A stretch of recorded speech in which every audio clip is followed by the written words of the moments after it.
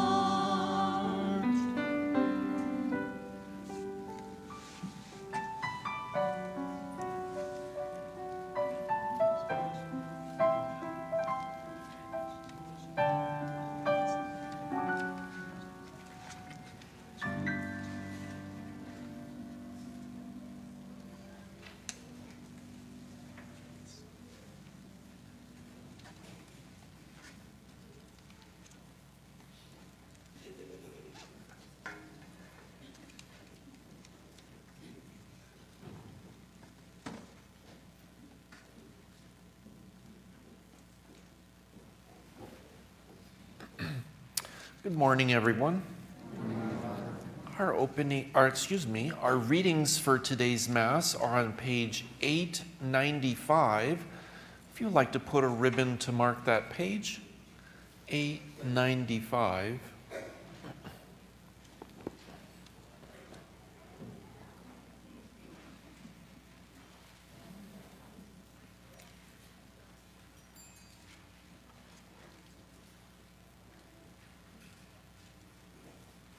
And our opening hymn is number 255.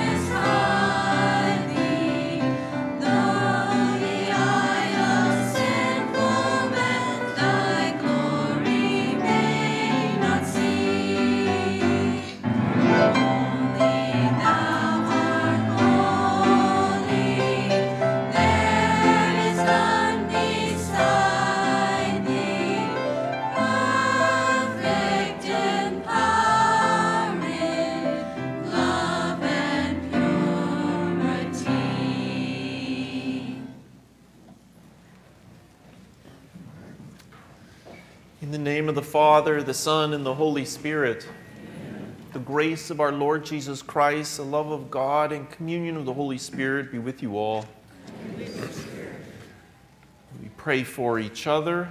We pray for our world, for our community here. And we also ask our Lord for his mercy for the times that we have sinned.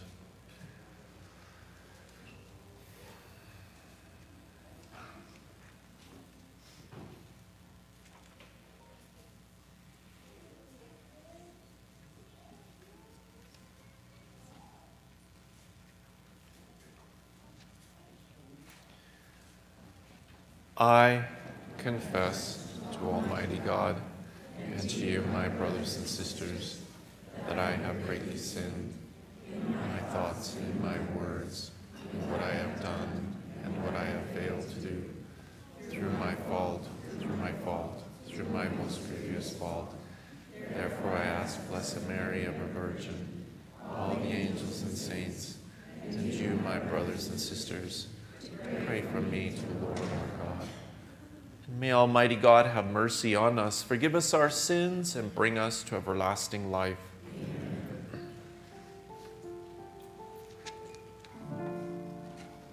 Kyrie eleison. Kyrie eleison. Christe eleison. Christe eleison.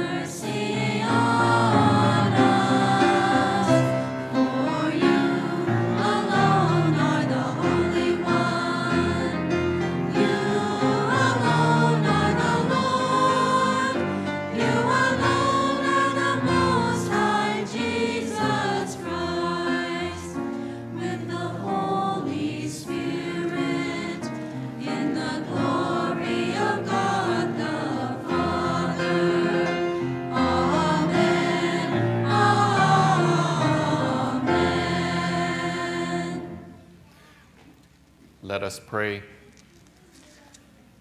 Keep your family safe, O Lord, with unfailing care, that relying solely on the hope of heavenly grace, they may be defended always by your protection.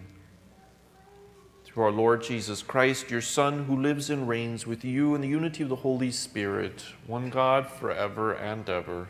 Amen.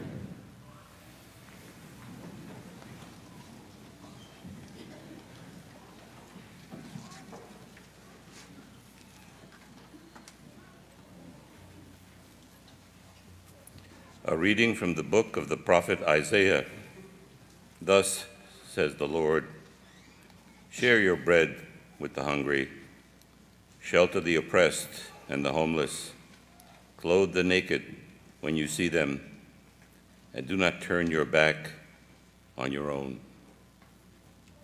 Then your light shall break forth like the dawn, and your wound shall quickly be healed. Your vindication shall go before you, and the glory of the Lord shall be your rear guard. Then you shall call, and the Lord will answer. You shall cry for help, and he will say, here I am. If you remove from your midst oppression, false accusation, and malicious speech, if you bestow your bread on the hungry and satisfy the afflicted, then light shall rise for you in the darkness, and the gloom shall become for you like midday. The word of the Lord.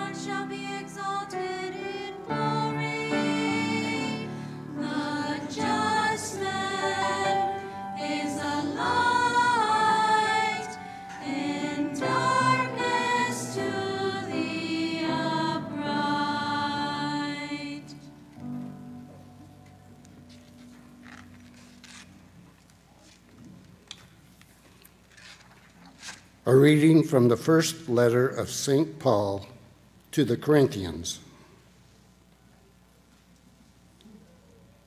When I came to you, brothers and sisters, proclaiming the mystery of God, I did not come with sublimity of words or of wisdom, For I resolved to know nothing while I was with you except Jesus Christ and him crucified.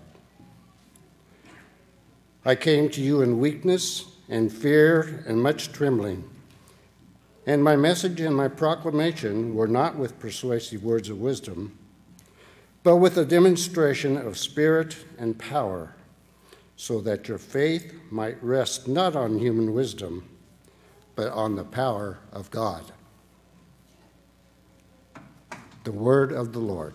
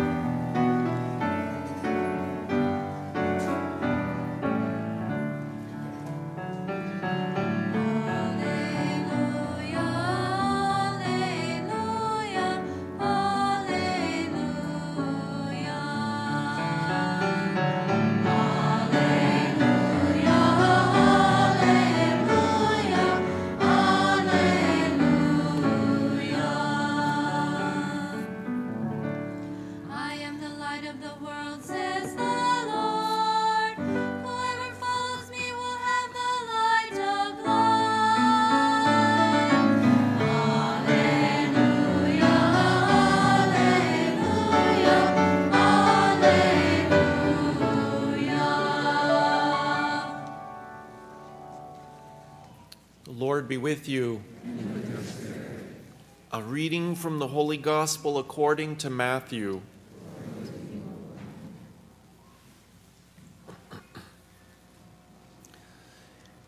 Jesus said to his disciples, "You are the salt of the earth. But if salt loses its taste, with what can it be seasoned? It is no longer good for anything but to be thrown out and trampled underfoot.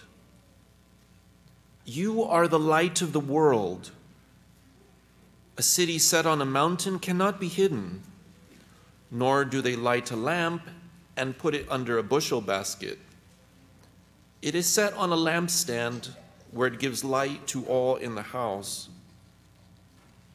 Just so your light must shine before others, that they may see your good deeds and glorify your heavenly Father." The Gospel of the Lord.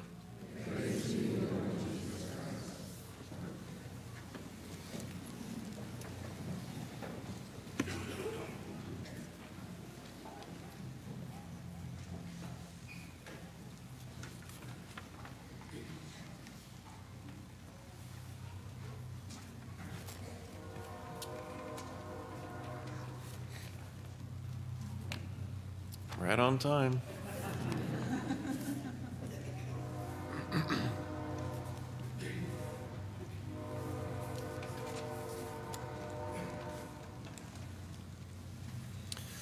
When I first started praying over the readings for the Mass this weekend, the line that actually caught my attention, I haven't actually talked about it at any of the Masses, but just before this Mass, or actually as we were reading the readings, it kind of brought it back to my mind that this is actually where I started. And it's the way St. Paul talks about how God works. And so it talks about this demonstration of the Spirit and power. And he says, so that your faith might rest not on human wisdom, but on the power of God, right? I want to use that and develop a little bit of a sense of just how that happens in our daily life, just in all the little things and in the big things. And I want to use it from the perspective of language. Now, if we go back to the gospel for just a second. So Jesus uses two examples, salt and light. And so my thought on salt is, obviously he's speaking in a way of taste, right? So we use salt to preserve food and things like that, but we use it also for seasoning, to taste. Now, if you don't use enough, most people would notice, right? They're like, whoa, there's no taste in this, food. I hope there's nobody here from England. If you go to England, I won't say it. We use a lot more salt than they do, I think, in the food, right? There's not a lot of taste. So generally, when somebody says, whoa, this tastes so good, it's because we feel like they've seasoned the food correctly. As opposed to also, we take a bite and we're just like, whoa, I think they just dumped the whole bottle of salt in the food, So there's too much. I was talking to somebody the other day, and he was telling me about someone he knows, and he says, yeah, he likes his salt. He puts salt on pepperoni pizza. And that's a guy who likes his salt. Okay. The idea of salt, though, is that there is not enough, there is too much, and it's just right. And so the idea that as we go out in the world and as we just live our lives the way God would want us to, there are times where we could have not enough flavor spiritually. In other words, we enter into an environment, we go into a room, we're part of a family, we're with our coworkers, and people never see Jesus. It's not because we're horrible people. We've just not allowed the flavor of God to radiate out. And so there's not that beautiful savoriness, if you will, to just Christ's present in the world. The other side, using this analogy, is what if there's too much salt? What if, not because you can never have too much God, but the way we present it, the way we communicate. So we try to bring God, but maybe too much pride, maybe too much of our pride worked its way in. Maybe we're too afraid, or what actually that would be too little salt. But maybe sometimes we become overbearing and we push when we shouldn't be pushing, or we demand when Christ would not necessarily want us to demand. And so there's just too much for the person in that moment. Okay, so we want our daily life to be savoring. We want Christ to just fully be free to be present. In other words, his power just to radiate. Now, speaking of radiating, light. God speaks of light. You are the light of the world. Now, one of the things that's interesting about the gospel, Jesus doesn't say Christians are the salt of the earth. He doesn't say my disciples are the salt of the earth. He says you are the salt of the earth. Every one of you and me and all of us. And I think it's really interesting. It's almost accusatory, but in a good way. It's like no one gets out of this one. We're all in it together as his sons and daughters. Okay? Now, speaking of light, yes, you can have too little light. We can have too much light, right? But one of the things I think about light, it's the direction of light. So let's say you have a little kid who's like 3 years old, and you hand them a flashlight for the first time, and they're turning it on and off, and they're just loving it, right? But they don't understand completely the nature of what it's for. And so what do little kids do? They shine it right back in their face, right? They look at the light because they don't understand that actually a flashlight, light is not meant to draw attention to itself. It's meant to draw attention to everything else that it's shining on. And so in our spiritual life, when we're shining light, Christ's light, we really shouldn't be drawing attention to ourselves. In fact, we almost become unnoticeable because everybody's looking at what Christ is doing, what Christ is shining his light on. If you've ever gone camping, speaking of flashlights, the other thing when you use camping is we use lanterns, right? And lanterns are the worst invention in the world. They're really annoying because no matter how high you hold it, you can't hold it up high enough. It's always going to be shining light right back in your face until somebody comes up with the idea and they kind of hoist it up in the tree, and then finally you can see everything clearly. It's just too much light because it's coming back right in our eyes. So the direction of light is very important. Now, I bring that up. I'm going to give you a whole bunch of little thoughts right now I'm just using these analogies for our daily life. Sometimes, especially for us as Catholics, we get kind of beat up right now out in the world, out in the press. And so when we start getting beat up, what do we want to do? We want to justify ourselves. We want to defend ourselves. And so there can always be this temptation to think that by bragging or by showing off, that is the light. But that's not. So when we go out there and we talk about, look at all the great things we're doing, look at all of our great works that we have, that's not shining the light. That's shining the light on ourselves. That's showing off. It's bragging. That's not the light.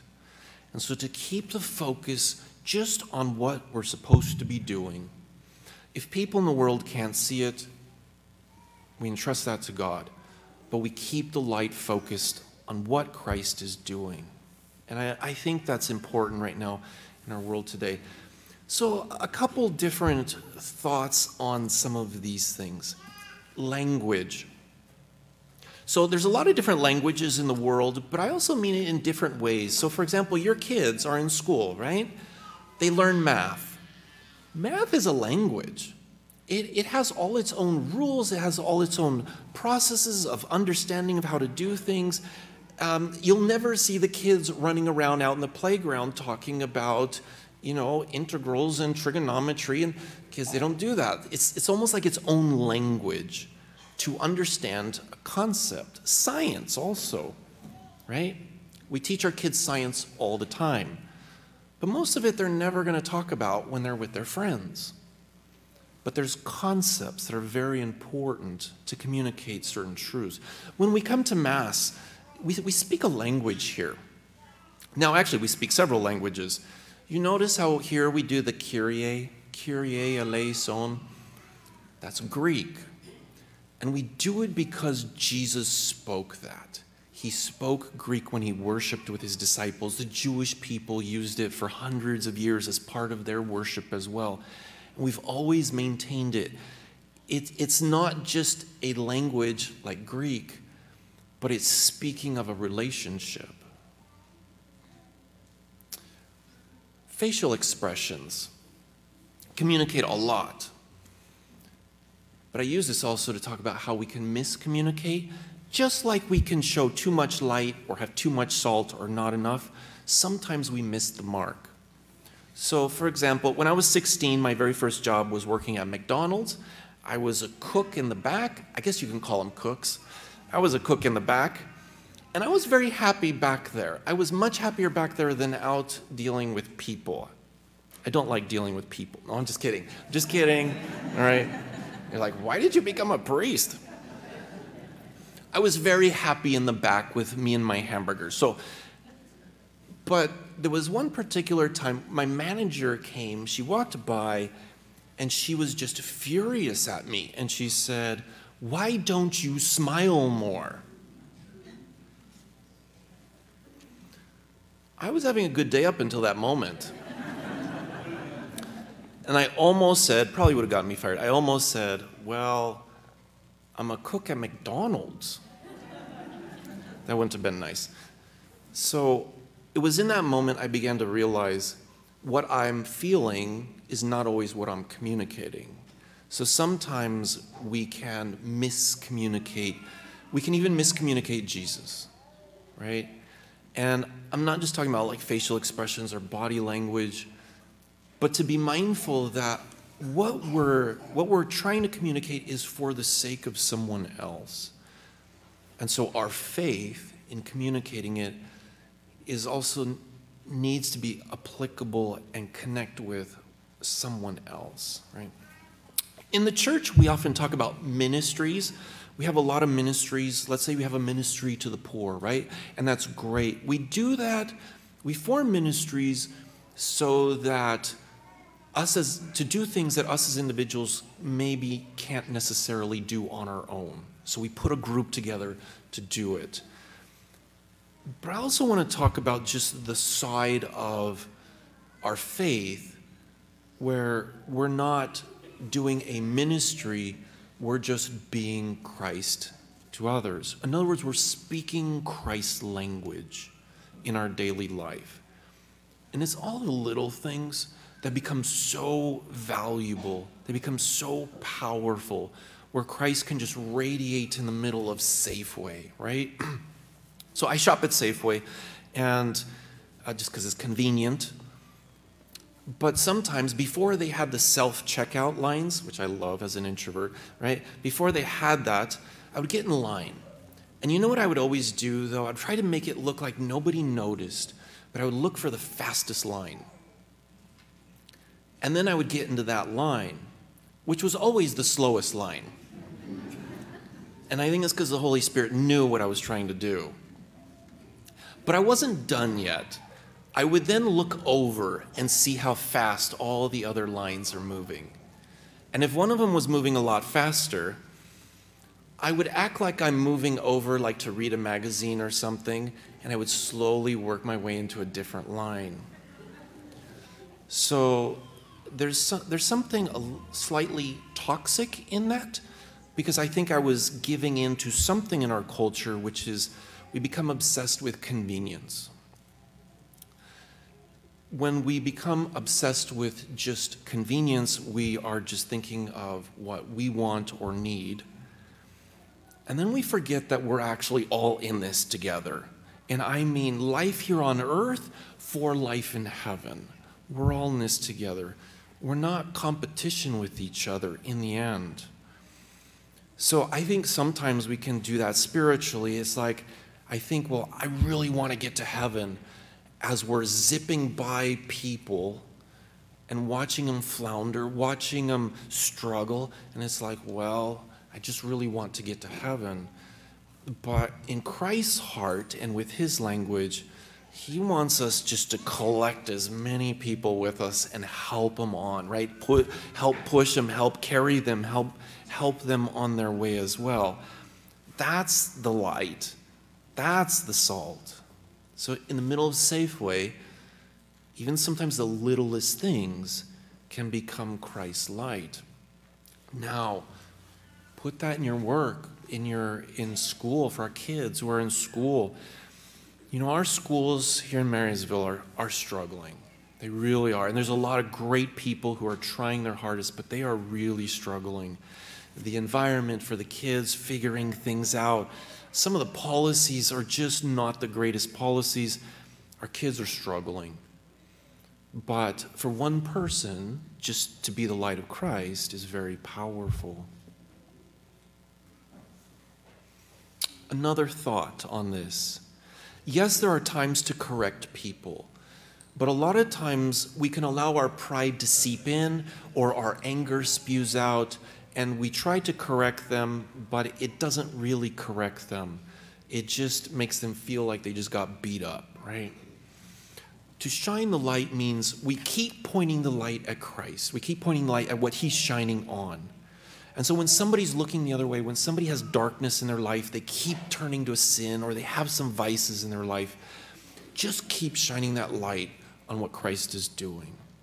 In other words, keep showing them the alternative to maybe bad decisions they're making. Just keep the light on that. Yes, there are times to correct, absolutely. But most people will come to Jesus because they see him when they finally turn around and look, because you're the light of Christ. You're shining that light for them.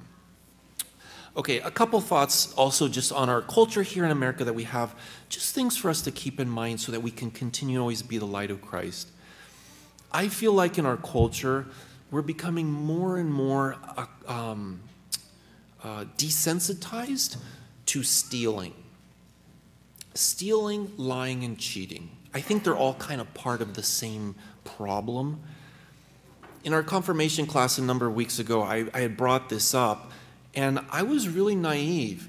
I thought when I brought this up, it would just be absolutely clear to the kids, and they would all be like, yeah, it's cheating in school, that's wrong. So I used an example. I said, imagine somebody came up to you with all the answers on the test, right?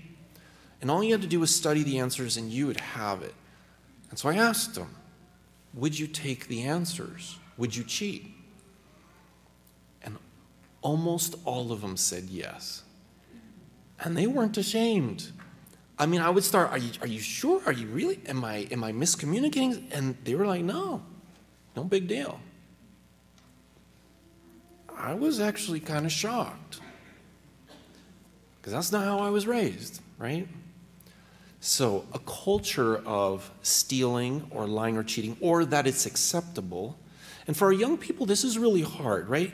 Most of our young people, they're not going to go out in the middle of the night and steal your lawnmower, right? They're not going to do that. But they will get on the internet. And they will be tempted to steal, lie, or cheat. And I feel like our culture is in some ways promoting that. So for us, we can't be the light of Christ if we can't be authentic, true to ourselves and to who we are and to what is good and right. Somebody after the last Mass made a comment, and I hadn't even thought of it, and he said, well, Father, look at their examples. We hear about it all the time. Athletes that are caught cheating, corruption. We just hear about it all the time. And maybe it's disproportionate. Maybe we hear about it because we hear about it because that's in the news. We don't hear about the boss at your company who's really honest and making great sacrifices and loves his employees and is doing a great job. They're not in the press. But I do think it's important because, to be the light of Christ. The other one I already mentioned about convenience. We're not competition with each other. We're here to help each other. We're in it together. The last one on this particular point is, we can really give in to this idea where what we actually desire every day is pleasure. I don't necessarily mean sinful pleasure, but just pleasure. It's like, well, I work so that I can have pleasure. But I don't necessarily like my work. I don't want to go to work. I want to change that. To be the light of Christ means we live for love. And so even if my job may not be the best job, if I have love in my heart, I'm going to have some love and respect for my coworkers, and I'm going to try to enjoy being their companion and friend on this journey. And I'm going to live for my family, for my friends, for the neighbors. The new neighbors who just moved in next door, I already love them because Christ already loves me. And so I want to shine that light. And so we live for love, and then because of that, we love to work. We love to work in doing Christ's work, whatever it may be. I think it's a good way to look at things. Okay, all right, my homily's halfway done. Just kidding. A couple more points. So I've been framing all of this in language. One of the most important things about communication is the ability to listen. Now, it can be tempting in our prayers. We can sit down and we can talk the whole time. And then when we're done talking, we say, okay, Lord, I'll see you tomorrow. The ability to listen to God every day. There's all different ways to do that. Sometimes it's even as simple as listening to a podcast of some priest or some person who's just sharing with you their thoughts about the readings for the day. It becomes a way of bringing Christ in, and you just listen, you ponder, you meditate, sitting with Jesus. Reading the Bible is a great way to listen. All the other forms of prayer are awesome and great too, but the ability to listen. Now, have you ever noticed that when you and I, when we have the ability to listen, it's actually very attractive. People are drawn to that, right? If we speak too much, people keep looking at their watch. So don't look at your watch right now, please. Just kidding. But to listen, people are drawn to that. Now, to be a good listener, though, means we actually are taking in what people are saying. Because when Christ shines his light, we then know where to shine the light because we've listened. We know what's in their heart, and now we know where to shine that light. So many times I've gone into a situation, I didn't listen, and I started shining the light, and I just blinded them. I didn't know where to shine the light because I didn't listen. So first, we listen to God and we listen to others. Listening, I think, is one of the best ways to gain wisdom, but not human wisdom. Just Jesus' wisdom, so we can speak his language to others.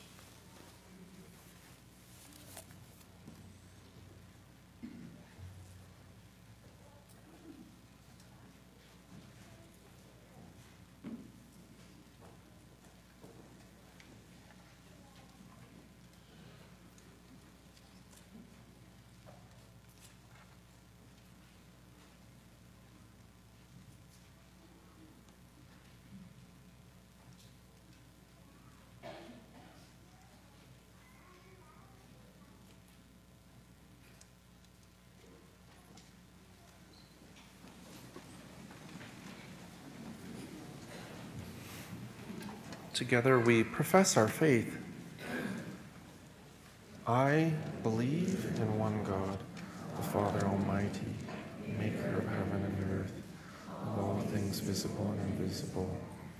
I believe in one Lord Jesus Christ, the only begotten Son of God, born of the Father before all ages, God from God, light from light, true God from true God, begotten not made, consubstantial with the Father. Through him all things are made. And for our salvation, he came down from heaven by the Holy Spirit, was incarnate to the Virgin Mary, and became man. For our sake, he was crucified under Pontius Pilate. He suffered death and was buried, and rose again on the third day, in accordance with the Scriptures.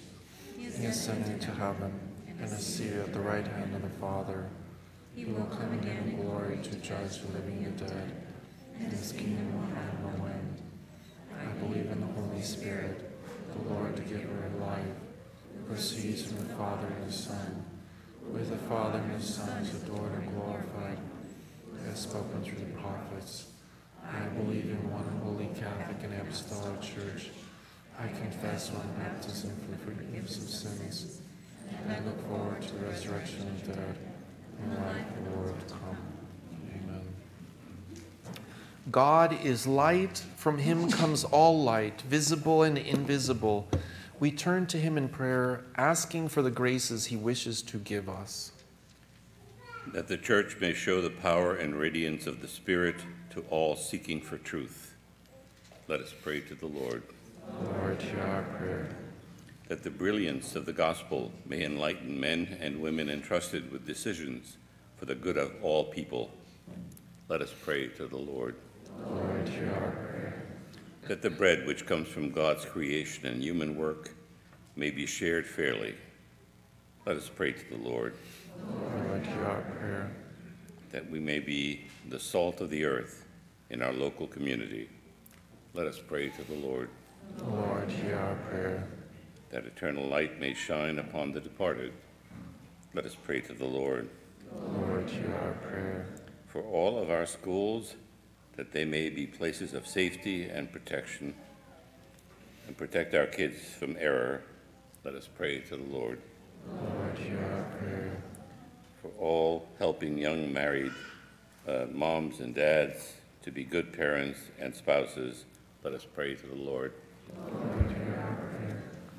Lord God, as we pray for others, we ask you to help us to share your light with them so that they may praise your goodness through Christ our Lord. Amen. Our offertory hymn is number 675. Do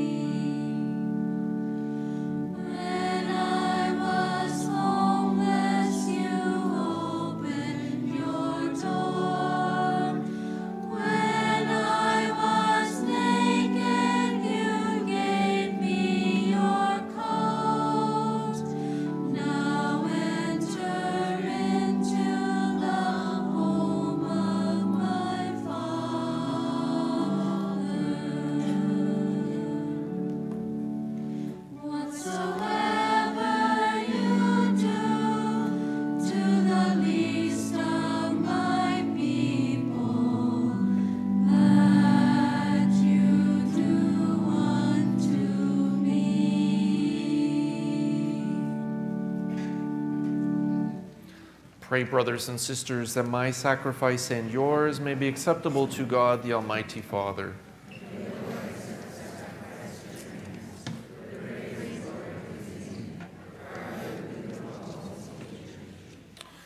O Lord our God, who once established these created things to sustain us in our frailty, grant, we pray, that they may become for us now the sacrament of eternal life through Christ our Lord. Amen. The Lord be with you. And with your spirit. Lift up your hearts. Let us give thanks to the Lord our God. It is truly right and just, our duty and our salvation, always and everywhere, to give you thanks, Lord, Holy Father, Almighty and eternal God, through Christ our Lord. For by his birth he brought renewal to our fallen state.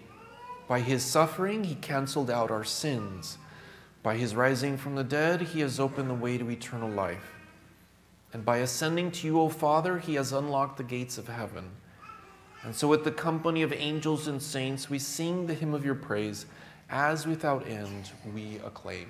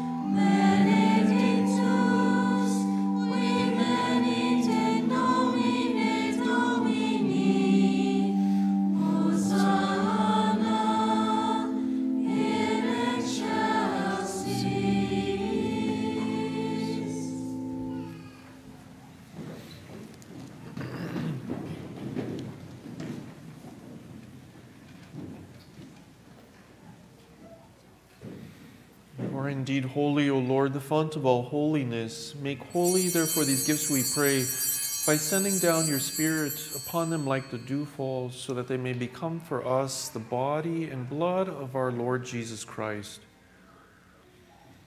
At the time he was betrayed and entered willingly into his passion, he took bread and, giving thanks, broke it and gave it to his disciples, saying, Take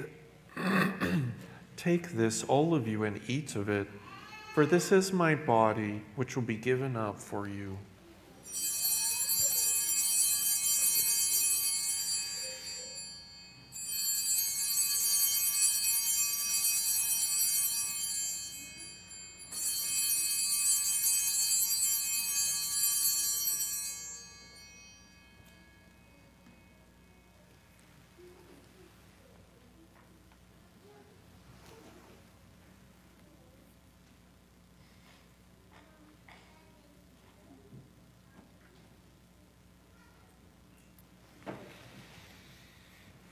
In a similar way, when supper was ended, he took the chalice, and once more giving thanks, he gave it to his disciples, saying, Take this, all of you, and drink from it, for this is the chalice of my blood, the blood of the new and eternal covenant, which will be poured out for you and for many for the forgiveness of sins.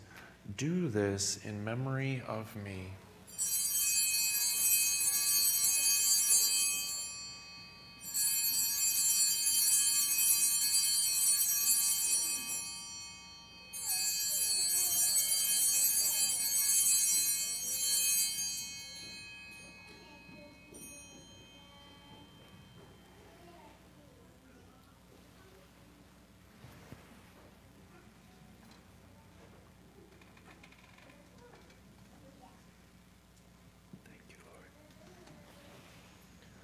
The mystery of faith. We proclaim your death, O Lord, and profess your resurrection until you come again. Therefore, as we celebrate the memorial of his death and resurrection, we offer you, Lord, the bread of life and the chalice of salvation, giving thanks that you've held us worthy to be in your presence and minister to you. Humbly we pray that partaking of the body and blood of Christ, we may be gathered into one by the Holy Spirit. Remember, Lord, your church spread throughout the world and bring her to the fullness of charity, together with Francis, our Pope, and Paul, our Archbishop, and all the clergy. Remember also our brothers and sisters who have fallen asleep in the hope of the resurrection, and all who have died in your mercy. Welcome them into the light of your face. Have mercy on us all, we pray, that with the Blessed Virgin Mary, Mother of God, with Saint Joseph, with the blessed apostles, and all the saints who have pleased you throughout the ages, that we may merit to be co-heirs to eternal life, may praise and glorify you through your Son, Jesus Christ. Through him and with him and in him, O God, Almighty Father, in the unity of the Holy Spirit, all glory and honor is yours forever and ever.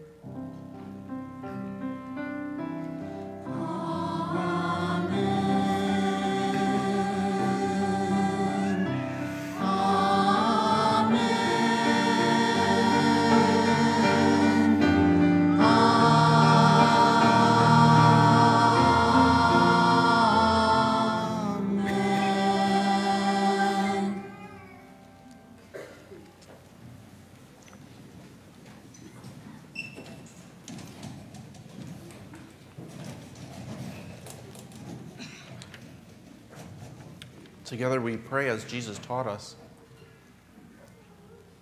Our Father,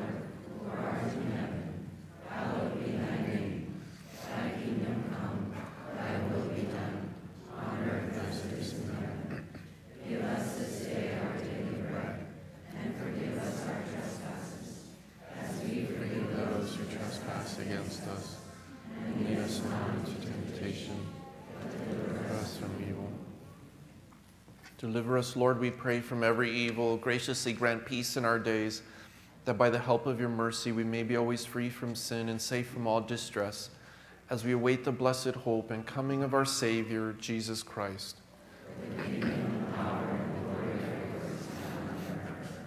Lord Jesus Christ, you said to your apostles, peace, peace I leave you. Peace I leave.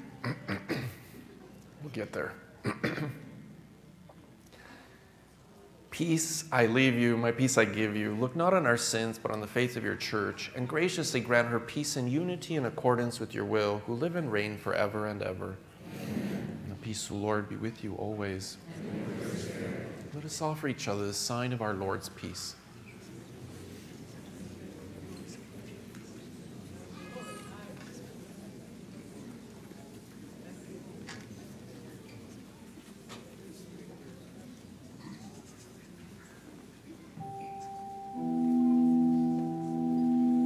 Agnus Dei, qui tollis peccata mundi, miserere nobis. Agnus Dei, qui tollis peccata mundi, miserere nobis.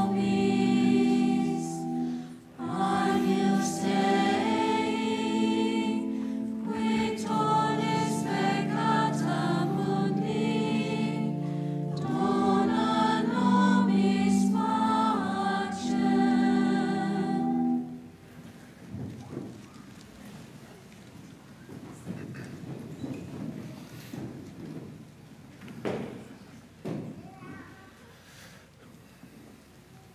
Behold the Lamb of God. Behold him who takes away the sins of the world. Blessed are those called to the supper of the Lamb.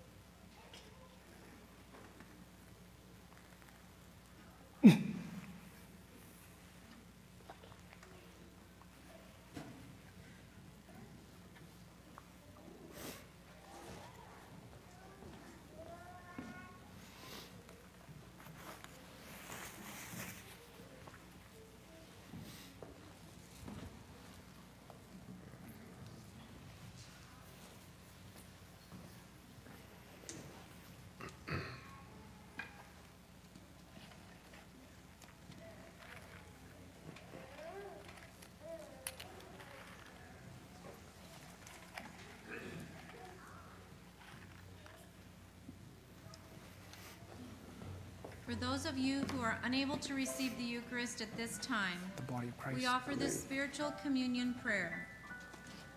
My Jesus, I believe that you are present in the most holy sacrament. I love you above all things, and I desire to receive you into my soul. Since I cannot at this moment receive you sacramentally, come at least spiritually into my heart. I embrace you as if you were already there and unite myself wholly to you. Never permit me to be separated from you. Amen. Our communion hymn is number 506.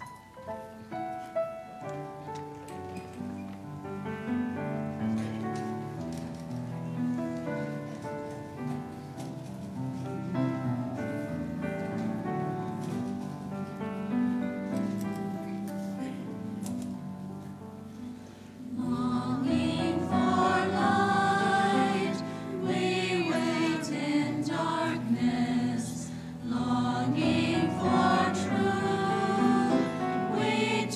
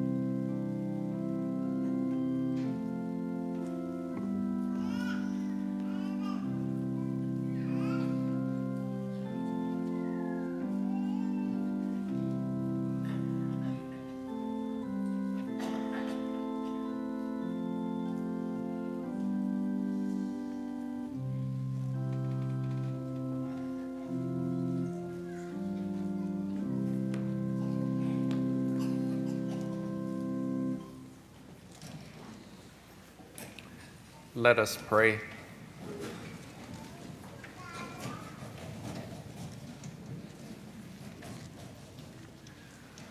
O God, who have willed that we be partakers in the one bread and one chalice, grant us, we pray, so to live, that made one in Christ, we may joyfully bear fruit for the salvation of the world, through Christ our Lord.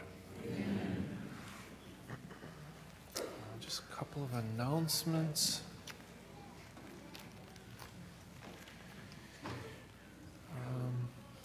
The Knights of Columbus are continuing to sell tickets for their awards dinner that's coming up on February 15th. If any couples would like to be part of that, tickets are $12 per person. The Knights of Columbus are doing their breakfast today, and all of your donations go to help Two Hearts Pregnancy Aid. And so there, again, if you're kind of new to the area, Two Hearts helps young moms, especially if they're in really dire circumstances, maybe even considering having an abortion, just to give them some love and support and help them also with some material needs if that is needed, so that they can be able to just be good moms and love their children. They're also, Two Hearts is actually here doing a bake sale and doing a baby shower in the hall. And so if you like to help with them, they are in the hall. A little reminder, so we had a car broken into last Sunday during the Spanish Mass. We're installing cameras, we're in process. We've done all the cameras inside, now we're gonna start doing them outside. We have security teams, we're forming them, and that's all great, but it's not perfect. And so one of the things that they always seem to target is purses. So if your purse is in your car, please keep it out of sight, because it's just a magnet for people who are, well, they should have heard my homily today about stealing. Anyways. Okay, the office is open today, and you might notice we have installed a structure here for shrine. This is going to be for the Divine Mercy image. The image is not ready. It's, I think, another month or two before it's ready. But just so you can kind of see what's happening, now we have shrines on both sides, so yeah. The Lord be with you. And may Almighty God bless you all in the name of the Father, the Son, and the Holy Spirit. Amen. Our Mass is ended. Let us go in peace. Number 453.